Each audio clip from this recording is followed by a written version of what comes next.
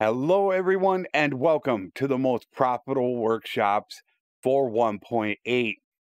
1.8 has seen a dramatic change in the economy, unlike anything we have ever seen in Bannerlord. With previous versions, we have seen a huge excess of goods at the start of the game. This is on day one. You can see that the prices of goods are through the roof, with beer being 300 and most of them being over 30. This has caused an effect on workshops themselves to be completely erratic at the beginning of the game. Therefore, it is virtually impossible to get good data in the early part of the game until the economy begins to stabilize. It starts doing that at around day 200, and by day 300, it's pretty much stable that we can go ahead and get data, and that's where this data has come from. The prices of workshops have also changed from being around 13 to 15,000 each. Here you can see 25,500. You can expect them to average somewhere between 17 to 27,000 for each workshop. So be prepared to pay out big time for these shops. That is why it is also very important that you pick the right shop to begin with, because you're only going to get between 7 to 9,000 if you sell your shop, meaning you're going to lose anywhere between 15 to upwards of 18,000 Denars by buying and selling a shop. So picking the right one is more important now than ever. With the change in the economy, there is good and there is bad. The good, bad, whatever you want to call it, wool weaveries are no longer OP, as they have been fixed. They were not producing low tier armor. They are doing that now.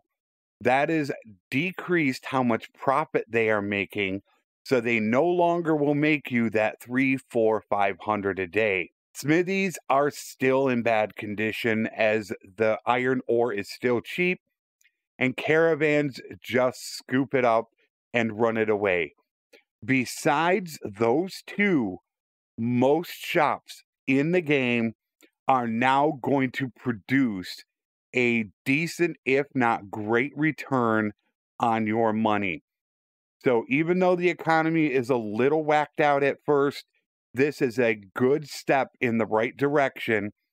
And I think once we can get wine and oil back as consumables, work on that iron ore, I think that we're going to have the game pretty much where every shop is going to be able to make decent money.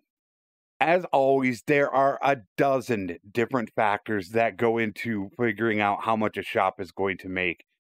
I'm not going to run through all of them like I do in every video, but when I get people that say I'm making this, that is why most likely you could be making that amount of money, as one of those dozen factors is playing out for you that doesn't play out for somebody else.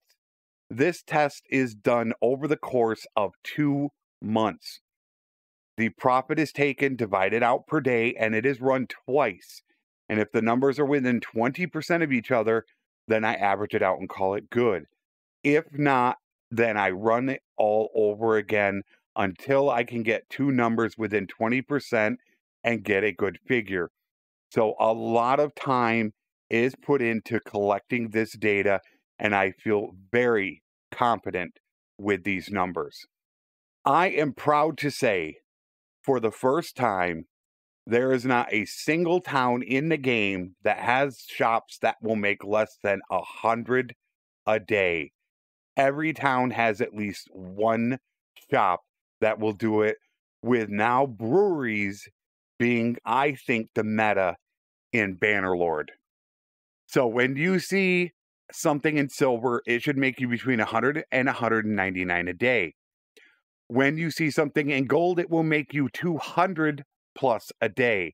There are quite a few shops that will make more than 300 and some that could make 400. But just to go ahead and not have crazy numbers all over the place, I figure 200 plus is good. When you see the list of these workshops in towns, always remember to go from left to right on the screen. If you see two of them in gold, the one on the left will always make more. So once again, I have included timestamps. So when you come back to the video, you can just click on the kingdom you're looking for and get to the information fast. And once again, I have included my top 5 workshops in the game. So without further ado, here are the most profitable workshops in 1.8. As always, my friends, take care and thanks for watching.